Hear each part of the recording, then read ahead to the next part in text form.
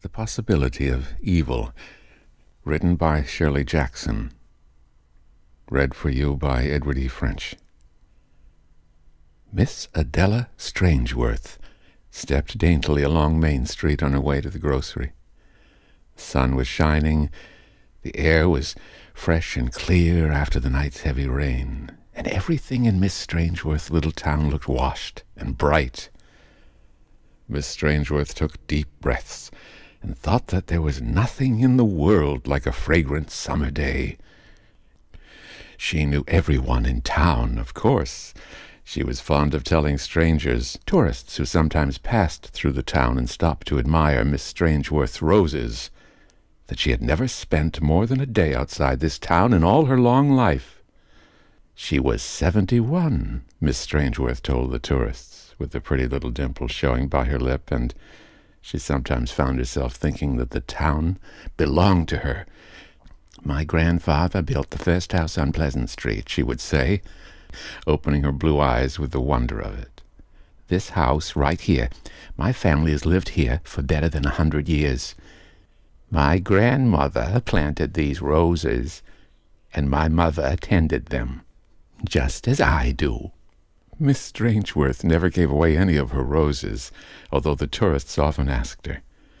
The roses belonged on Pleasant Street, and it bothered Miss Strangeworth to think of people wanting to carry them away, to take them into strange towns and down strange streets.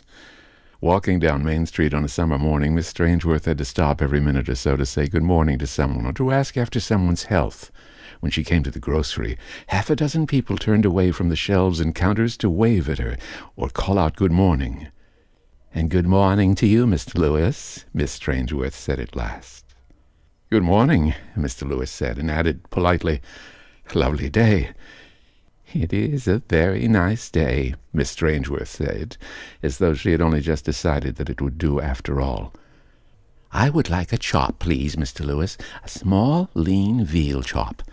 Are those strawberries from Martha Parker's garden? They're early this year." "He brought them in this morning," Mr. Lewis said. "I shall have a box," Miss Strangeworth said. Mr. Lewis looked worried, she thought, and for a minute she hesitated, but then she decided that he surely could not be worried over the strawberries. He looked very tired indeed. "And a can of cat food, and I think a tomato." Silently, Mr. Lewis assembled her order on the counter and waited.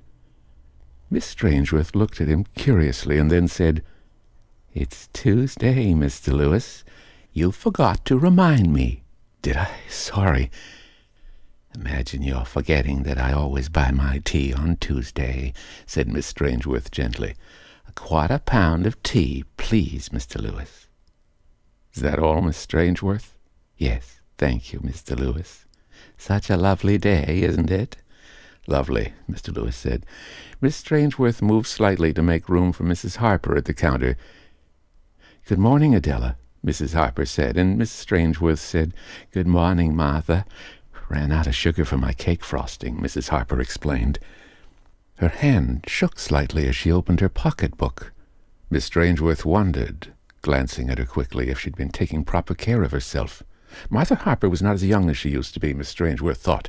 She probably could use a good, strong tonic. Carrying her little bag of groceries, Miss Strangeworth came out of the store into the bright sunlight and stopped to smile down on the Crane baby. Don and Helen Crane were really the most infatuated young parents she had ever known, she thought indulgently, looking at the delicately embroidered baby cap and the lace-edged carriage cover. "That little girl is going to grow up expecting luxury all her life," she said to Helen Crane. Helen laughed. "That's the way we want her to feel," she said. "Like a princess." "A princess can be a lot of trouble sometimes," Miss Strangeworth said dryly. "How old is Her Highness now?" 6 months next Tuesday," Helen Crane said, looking down with rapt wonder at the child. "I've been worrying, though, about her. Don't you think she ought to move around more? Try to sit up, for instance." "For plain and fancy worrying," Miss Strangeworth said, amused. "Give me a new mother every time." She just seems slow, Helen Crane said. Nonsense. All babies are different. Some of them develop just more quickly than others. That's what my mother says. Helen Crane laughed, looking a little bit ashamed. I suppose you've got young Don all upset about the fact that his daughter is already 6 months old and hasn't begun to learn to dance. I haven't mentioned it to him. I suppose she's just so precious that I worry about her all the time. Well, apologize to her right now, Miss Strangeworth said. She's probably worrying about why you keep jumping all the time. Smiling to herself and shaking her old head, she went on down the sunny street, stopping once to ask little Billy Moore why he wasn't out riding in his daddy's shiny new car, and talking for a few minutes outside the library with Miss Chandler, the librarian, about the new novels to be ordered and paid for by the annual library appropriation. Miss Chandler seemed absent-minded and very much as though she was thinking about something else. Miss Strangeworth noticed that Miss Chandler had not taken much trouble with her hair this morning, and sighed. Miss Strangeworth hated sloppiness. Many people seemed disturbed recently, Miss Strangeworth thought. Only yesterday the Stewarts' 15-year-old Linda had run crying down her own front walk and all the way to school, not caring who saw her. People around town thought she might have had a fight with the Harris boy, but they showed up together at the soda shop after school as usual, both of them looking grim and bleak. From halfway down the block, Miss Strangeworth could catch the heavy accent of her roses, and she moved a little more quickly. The perfume of roses meant home, and home meant the Strangeworth house on Pleasant Street.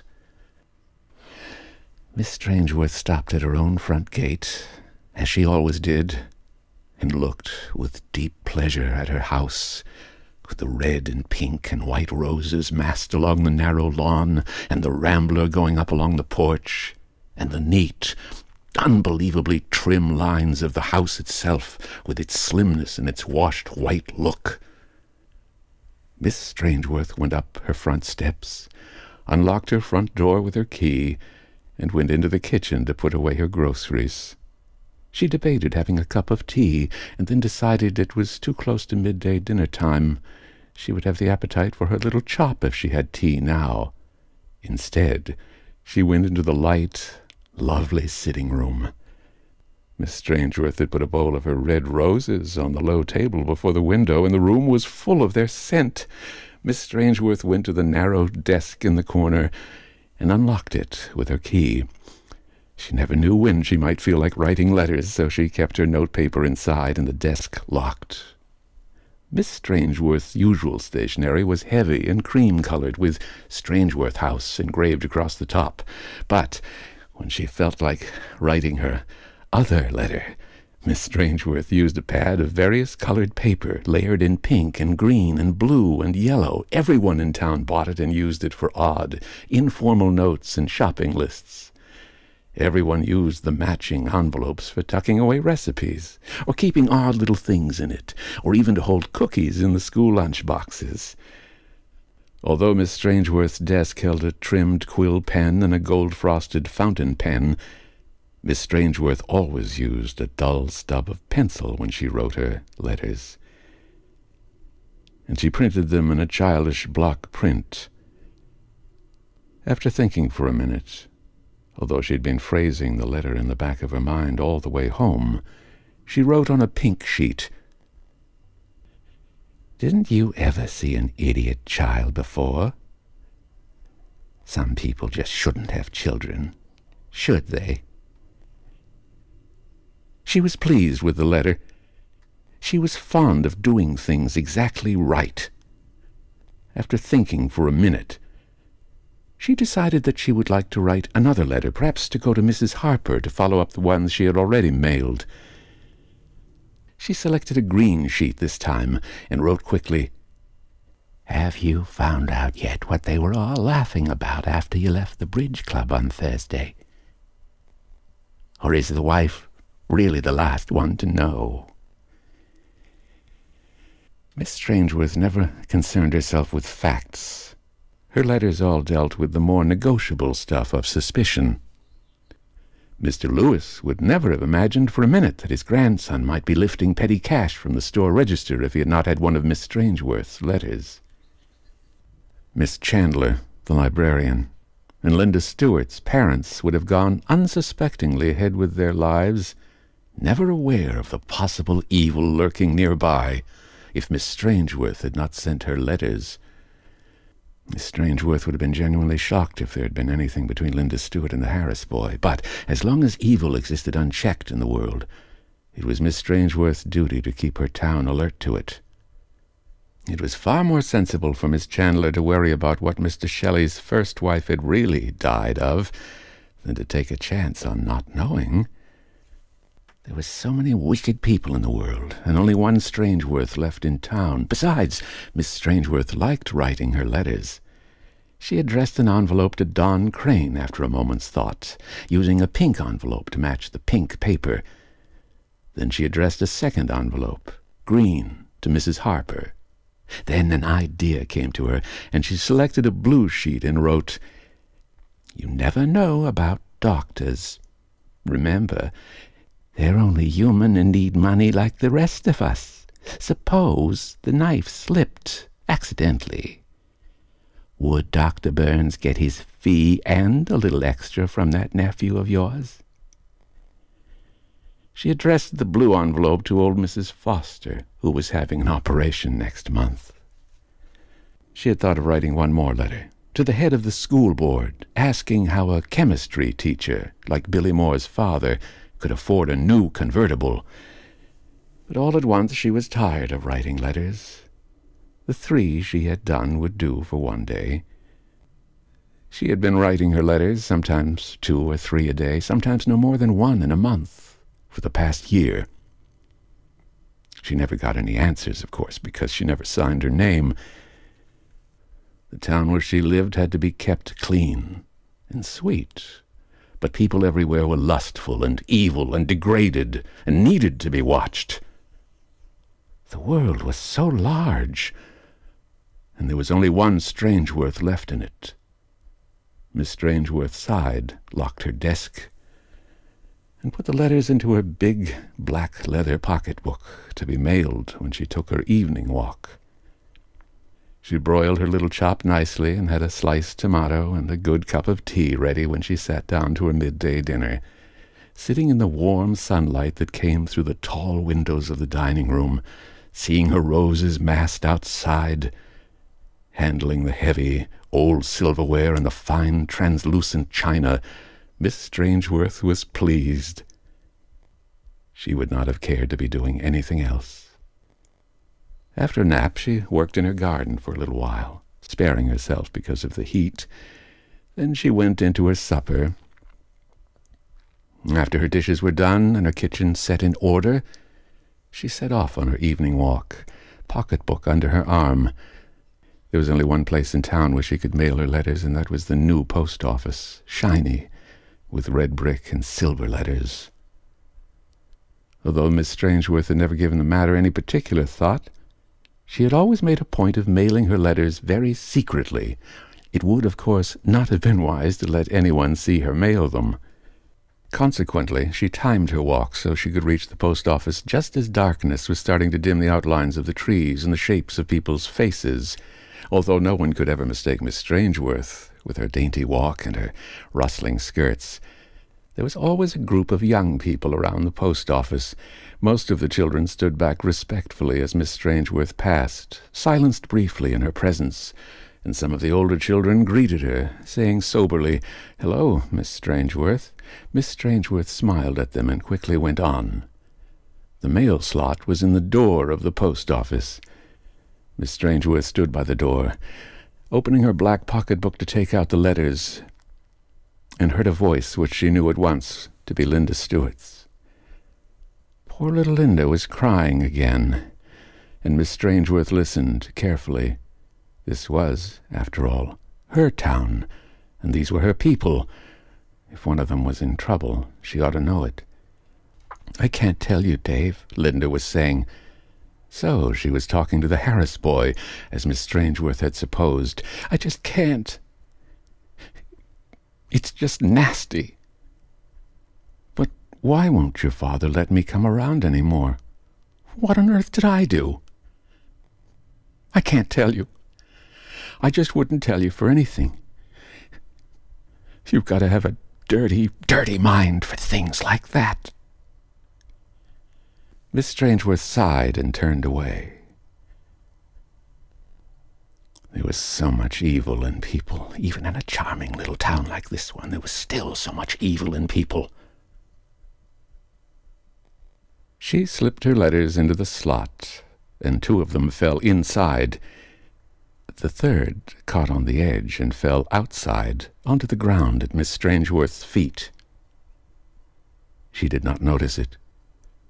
Wearily, Miss Strangeworth turned to go home to her quiet bed in her lovely house, and never heard the Harris boy calling to her to say that she had dropped something. "Old Lady Strangeworth's getting deaf," he said, looking after her and holding in his hand the letter he had picked up. "It's for Don Crane, this letter. Might as well take it on over." He laughed. "Maybe it's got a check or something in it, and he'd be just as glad to have it tonight instead of tomorrow." "Catch Old Lady Strangeworth sending anybody a check," Linda said. "Throw it in the post office. Why do anyone a favor?" "I'll take it over anyway," the Harris boy said. "Maybe it's good news for them. Maybe they need something happy tonight, too. Like us." Sadly, holding hands, they wandered off down the dark street, the Harris boy carrying Miss Strangeworth's pink envelope in his hand. Miss Strangeworth awakened the next morning with a feeling of intense happiness and, for a minute, wondered why, and then remembered that this morning 3 people would open her letters. Harsh, perhaps, at first, but wickedness was never easily banished, and a clean heart was a scoured heart. Then, going downstairs, reflecting that perhaps a little waffle would be agreeable for breakfast in the sunny dining room, she found the mail on the hall floor and bent to pick it up. A bill, the morning paper, a letter in a green envelope that looked oddly familiar. Miss Strangeworth stood perfectly still for a minute, looking down at the green envelope with the penciled printing, and thought, "It looks like one of my letters. Was one of my letters sent back? No, because no one would know where to send it. How did it get here?" Miss Strangeworth was a Strangeworth of Pleasant Street. Her hand did not shake as she opened the envelope and unfolded the sheet of green paper inside. She began to cry silently for the wickedness of the world when she read the words, "Look out at what used to be your roses."